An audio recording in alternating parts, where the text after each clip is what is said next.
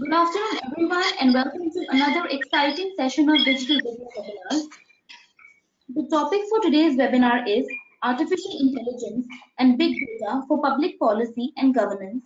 And to lead the webinar, we have with us Avik Sarkar, a senior faculty member for Data Emerging Technology and Public Policy at Indian Business School.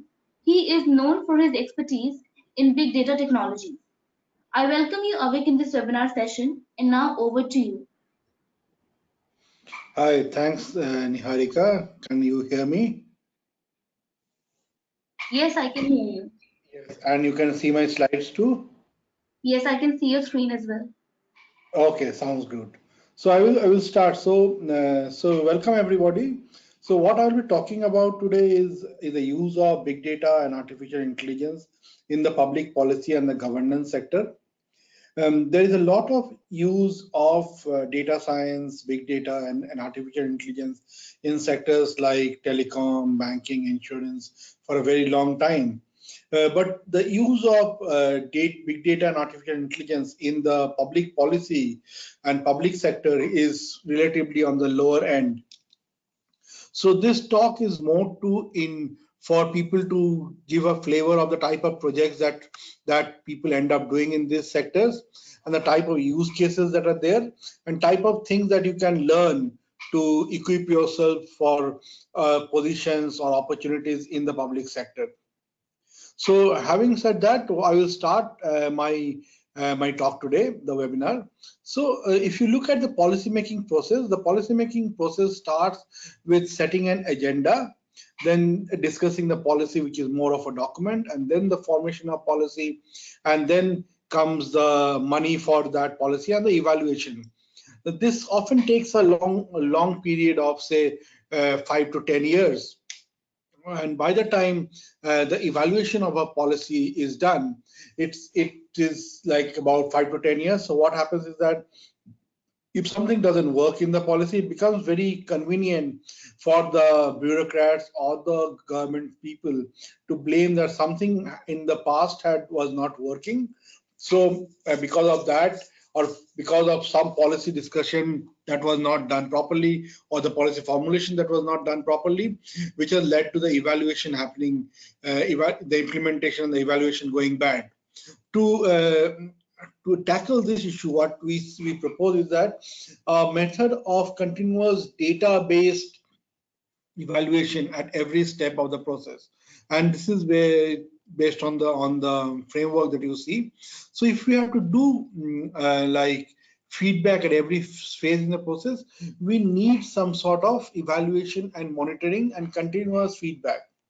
Now we come to what Niti Aayog has been doing, and I know that Niti Aayog has been doing for the past few years, has been on ranking and indexing of states. The first thing that we look into is like say the issue of health. We come to know about the status of health in the country at a very far-fetched interval of say after 10 years. So we have the National Family and Health Survey, which used to happen at an interval of about every 10 years. This, since the interval is so large, so it deters people from doing improving their services or the service delivery on the ground. So to move from there, what Niti Aayog has done is that they have come up with a health index of the states in which the health as the crucial aspects of health and the health administration in the state are measured on a yearly basis. And this is called the health index. Things like this, there are the index for education, which evaluates how the education standards in the schools and in the states are at the district level on a yearly basis.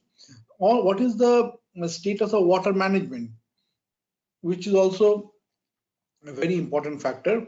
What is the status of water management in the states, and that has been evaluated on a yearly basis, and this is given as a feedback to the bureaucrats and the officials so that they can see what the areas that they are lacking and improve upon them. From there, we move to the Sustainable Development Goal. Sustainable Development Goal, India as a country is answerable for the achievement of the Sustainable Development Goal. But India as a country can only improve if the individual states also perform well on the various sustainable development goals. So there's a SDG index on which the various aspects of the sustainable development goals are evaluated, and they are measured. The next one is the innovation.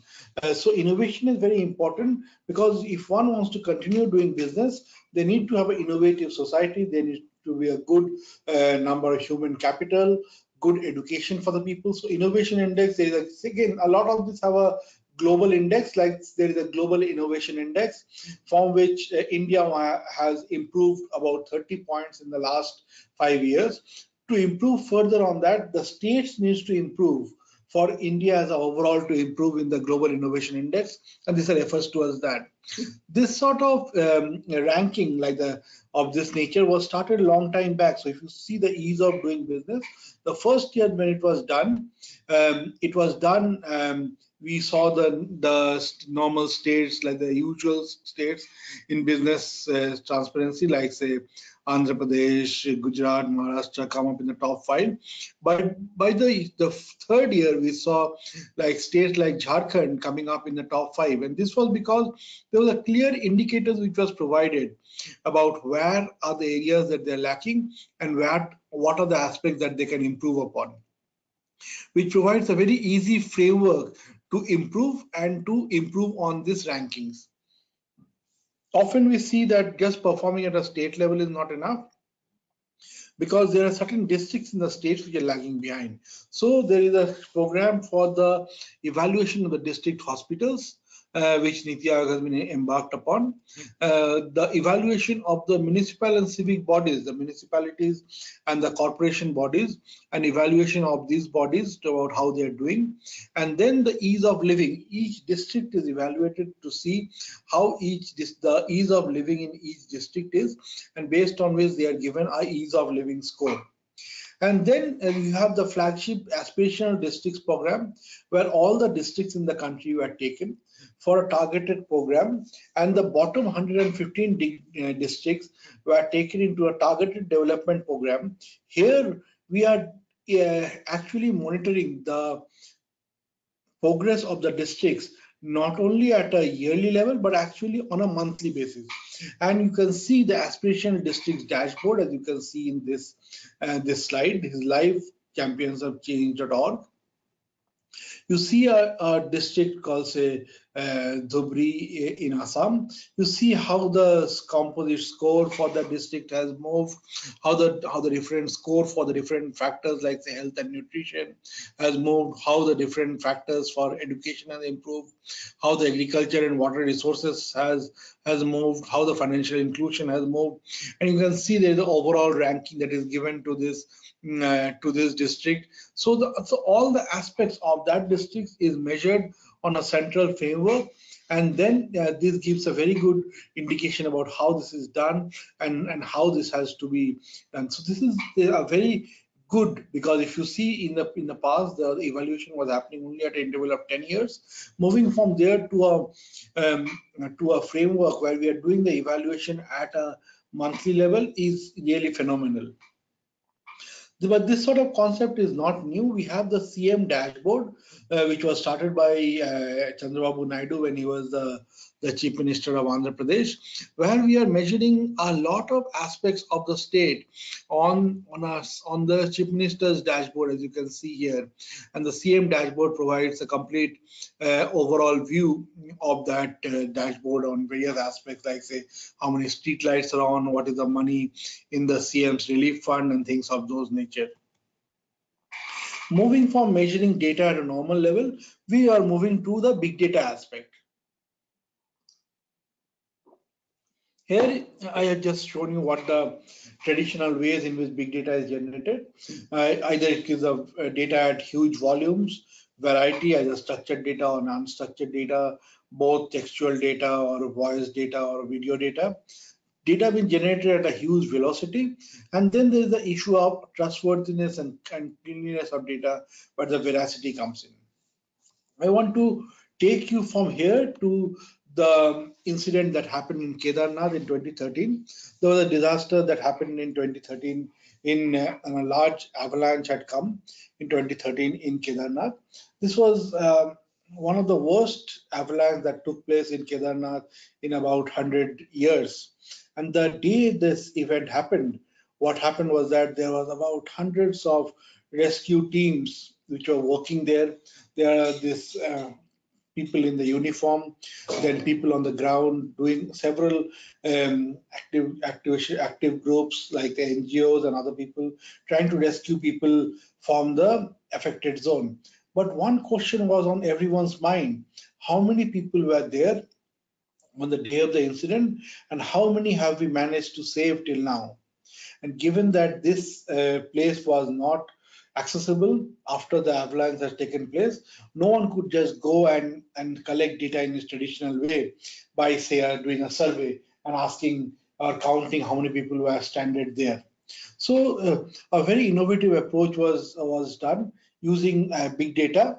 And what was done was that all the telephone operators were called, and all the mobile phones that connected to any of the mobile operators in the affected zone, any of the base towers in the affected zone, all those mobile numbers was taken along with their EMI numbers, and this was formed the initial list of people who would have been affected on the day of the incident. And then once this number was becoming active from a zone outside the affected zone, then a call was been made to them by the call center to ask them whether they had actually reached their home safely or not, and then collect information about their family and their well-being. And this activity was continued till about the next 10 days, by which time a large majority, 95% of the people who are there on the list, has actually gone back safely to their home, or they're in some safe camp. This is a very good use case, because without big data, this problem couldn't have been solved. And this data was lying idle with the telecom operators for some other purpose. And this was used in a very innovative way to solve a business problem that was there, a very important governance problem that was there in saving lives of thousands of people. The use of big data by the government authorities is not a new phenomena. If you see, there was this economic survey in 2016 and 17 where they tried to use the unreserved train ticket data to estimate how the internal migration is happening.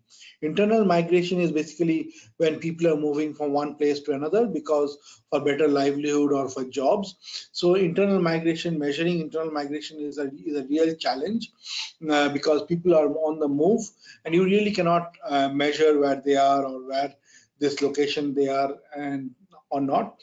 And it also conjectured that people move to the cities in the non-agricultural months, and in the agricultural months they go back to the villages for doing farming. So a lot of these trends and studies was captured and studied using the economic survey and the unreserved train ticket data that you see here. Another interesting use case that you see here is that was done in the economic survey in 2017-18 was to measure the effectiveness of tax collection of the municipality and the corporation. So two cities were taken, Bangalore and Jaipur, and using satellite image like that you can see on the screen in front of me, the number of houses was what was counted and measured. They also estimated if it's a high-rise building, then how many individual flats are there. This sort of techniques are there available using satellite imagery. And from there, they draw a list of total number of houses that should ideally be paying taxes or property tax. And then they go on to the municipality and the corporation on the other side and see how many houses have actually paid their tax. And you can do this analysis at a sub location level, at a pin code level, at a mohalla level, to understand like which area the tax collection is better, which area the tax collection is less, and things of those nature. And you can basically do a lot of operationalizing of your governance activities based on this data. Moving from satellite data, this is the data from telecom towers and mobile phone data, basically pseudo-anonymized mobile phone data. In Sri Lanka, this study was done, and the red part that you see on the bottom at the left side is the downtown Colombo area, and the areas around it are the areas where the residential areas where people are there. So you can see during the weekdays, the red area is becoming redder. That means more people are coming to those areas from outside, so they're having more density of people than the normal density. And the blue area, the light blue area, which is lighter blue, is becoming deeper blue, so there's more number of people than the usual one. So you can see like the bottom left image you see is the normal density of people that is there, because on Sunday morning you don't expect many people to move, because most of them, everyone is home on Sunday morning. In the weekdays, like say at 12:30 in noon, you see a lot of people has moved from those nearby areas and have gone to those that red area in Colombo. So you can see here this sort of mobile phone data can give you a lot of information about the traffic movement in the city across different times of the day. And such sort of information is very useful for traffic planning, planning new travel routes, and things of those nature. Even like if you have a dynamic traffic lights, like what should be the duration of traffic lights and things of those nature. A lot of these things can be planned using data of this nature and information of this nature.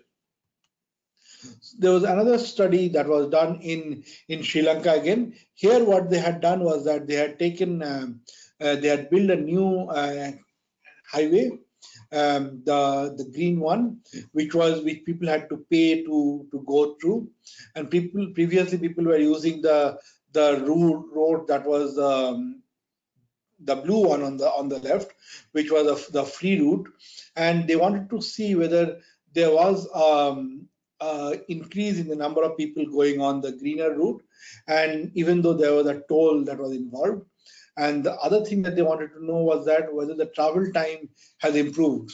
So they saw the significant number of people who are moving from the blue route to the green route in the map on the left, and they also saw that the average travel time from the 2 points that you can see actually decreased in the new route, because cars are moving much faster over there. So there was about say 10 to 15 minutes of advantage that you see across different times of the day between the time that was in the previous trip in the previous road as compared to the new road.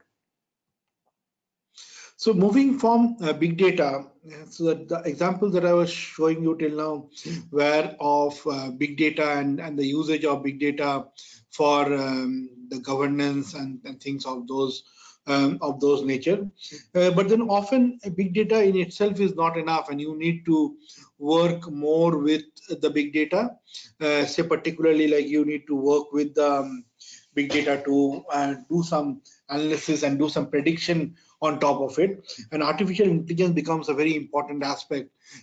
So it's one of the major thing that Niti Aayog came up with was a discussion paper on the national strategy for artificial intelligence in June 2018. And this strategy basically talks about some of the broad areas in which there is a need to focus to improve the artificial intelligence ecosystem in the country. So one was of the setting up of the centers for the core excellence in core research and excellence in AI. And the next one was the transformational centers for AI. The third is the Center for Studies in Technological Sustainability. This becomes very important because if you look into the aspects, of technological sustainability. The societal aspects of AI and its technologies become very important when you look into those aspects. So they become very important. And then skilling for AI is also a very important factor that you see further from there. The five core areas of focus in the paper were healthcare, agriculture, education, mobility, and smart cities. And I'll talk to you about some of these use cases going further. The first one that I would like to talk to you is about agriculture. Agriculture is very important for our country because through it, the food security of the people is fulfilled. It is a very important thing. To do agriculture, the farmers need the seed, the fertilizers as the input, and just not that, they also need water to irrigate and water the plants that are there at the crop. Often they use electricity and diesel to plow the fields and to pump the water out. So diesel and electricity, which are the energy sources, has an important role also in the agriculture and the crop production. Transport and warehouse also play the important role because once the food is the crop is grown, you need to take it to the nearest mandi or market to sell it, and you also need to ensure that you get the best price for the same. To get all of this, the farmer needs capital, and often that is available in the form of loans. They have to ensure that there is a minimum support price for these things, and minimum support price is very important aspect that you see here that is given for the crops. Often weather plays a very important aspect, whether rains will be there or not. Then satellite imagery is these days used a lot to predict the outcome of crops, and this all needs to be communicated to the people on the ground. So this is all leading to early warning in the communication system. So there are early pilots using the top component, like using satellite imagery, weather forecast, and the soil condition that has been done. So AI in agriculture is a big thing that a lot of the companies are working upon and working towards those aspects there. The next one is the early detection of diseases.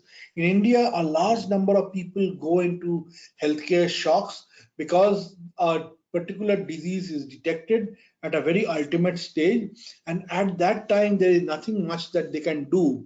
The cost of the medication and hospitalization increases a lot because they have discovered or gone to the doctor at the ultimate stage, and then they have mm, and then the chances of survival also come down. So two things that we have been working on for this is the early risk of cardiac diseases, which is an AI based model that does that. The next one is the early detection of diabetic retinopathy. The diabetic retinopathy detection is completely done by a computer vision algorithm. So you take the picture of an eye, and in most cases the patient will not even see the ophthalmologist when they go for the test. So if part of the ophthalmologist's job is done by a machine and is done by a machine more efficiently, that is where the AI comes in and identifies the spots in the eye which are be more diabetic and things of those nature. And these recommendations are then given to the machine, which then works upon them. So this is a very important aspect that comes into there: early detection of diabetic retinopathy and cardiac risk. Often what we see is that this is something that has been interesting that has been done. When a child is born, there is the Anganwadi centers in the villages are supposed to measure the weight, height, and the head circumference. Often there is so many different workload that these people have, they do not get the adequate time to measure this thing, the height, weight, and the head circumference of a baby. And in some of the cases, the child might also be crying. It becomes a very difficult thing for them to do. So they have come up with a very video analytics based technique where they take a 5-second video of the child, as you can see in the image, and based on that video, what is done is that the height, weight, and the head circumference of the child is estimated based on that video image. And this then directly feeds in. So it basically makes the Anganwadi worker more efficient in doing his or her work. Indian languages is again a very big area that needs a lot of focus. There's a lot of development in the English language, and we see things like Alexa and Google Home as like day-to-day, everyday equipment that most of our houses has these gadgets.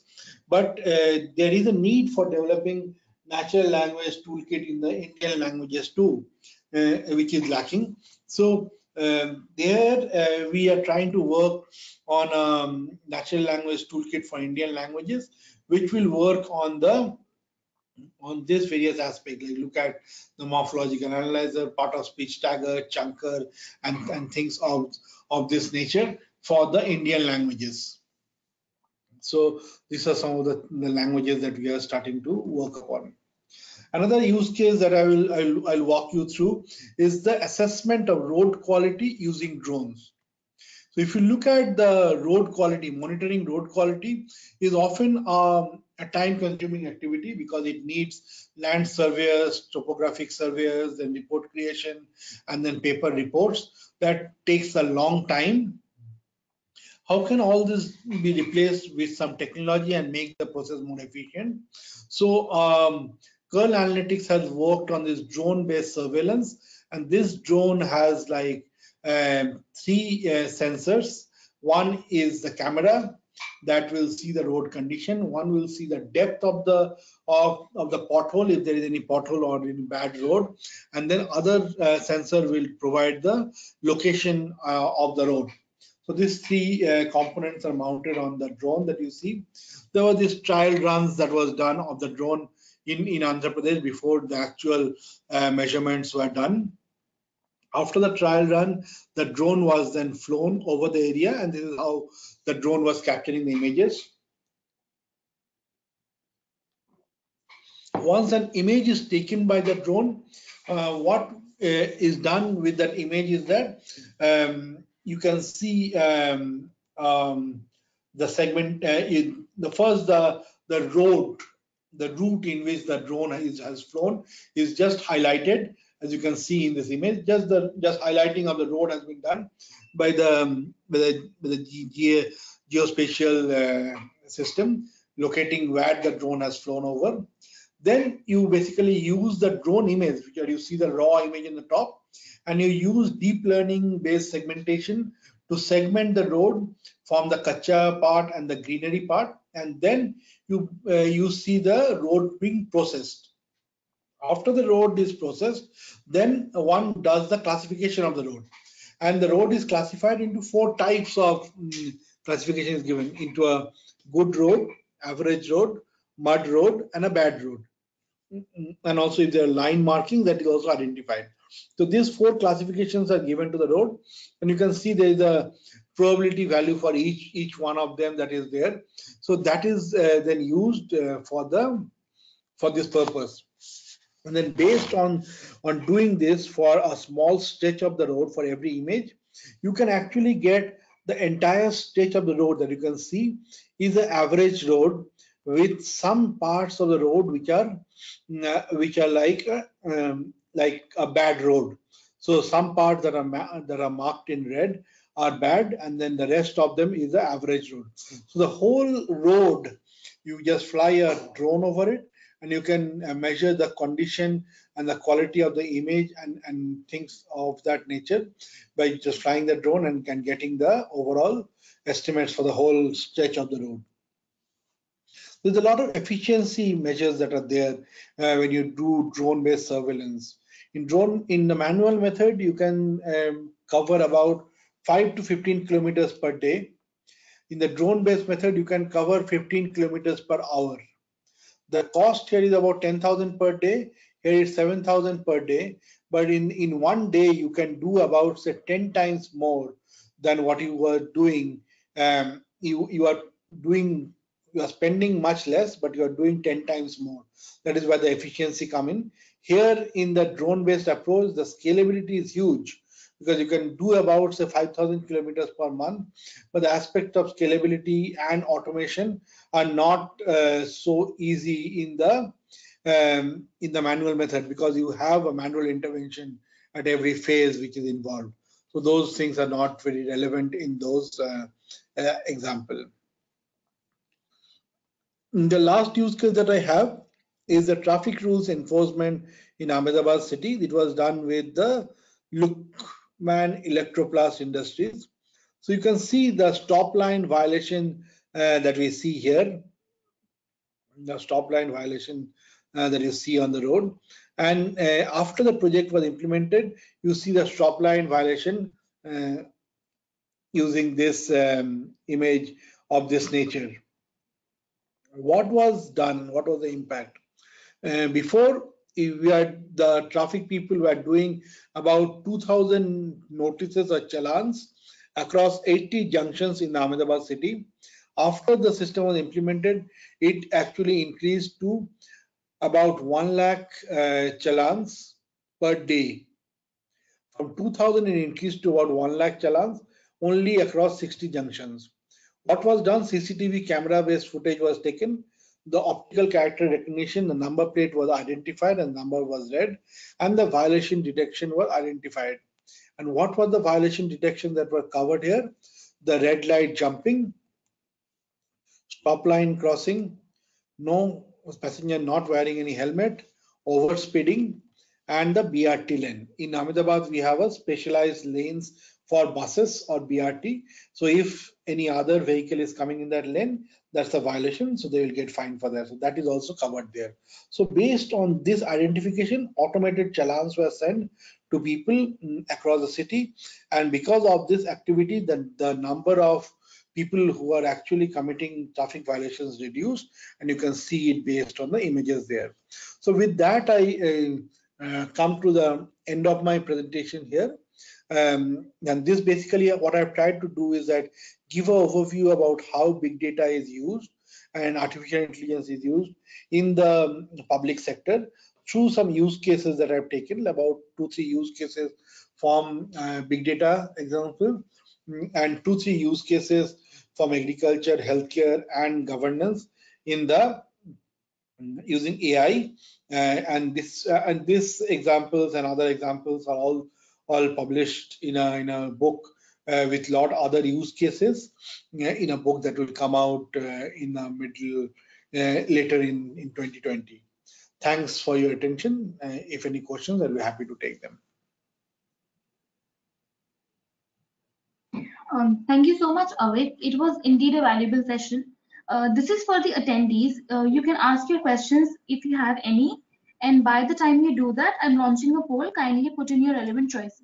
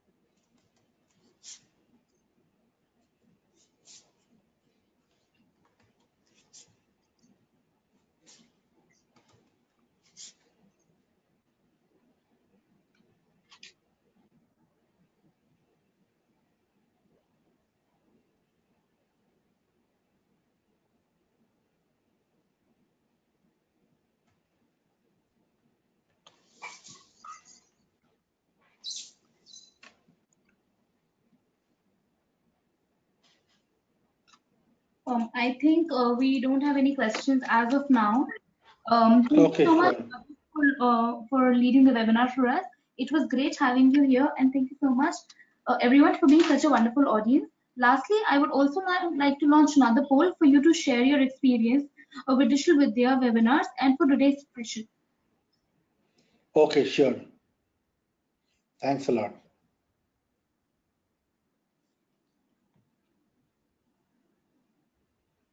We have Shweta Dikshit. She is saying thank you so much for this webinar session, and she's also saying that it was quite helpful. Okay, sure. Thanks, Shweta.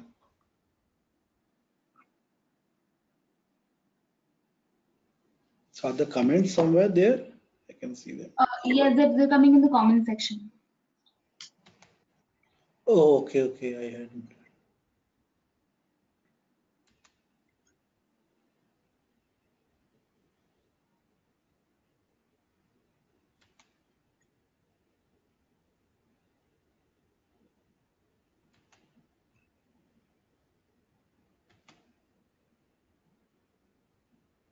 Okay, so I would like to end the webinar session. In case you have missed any part of the session or if you have joined late, do not worry, we will share the recording with you over an email.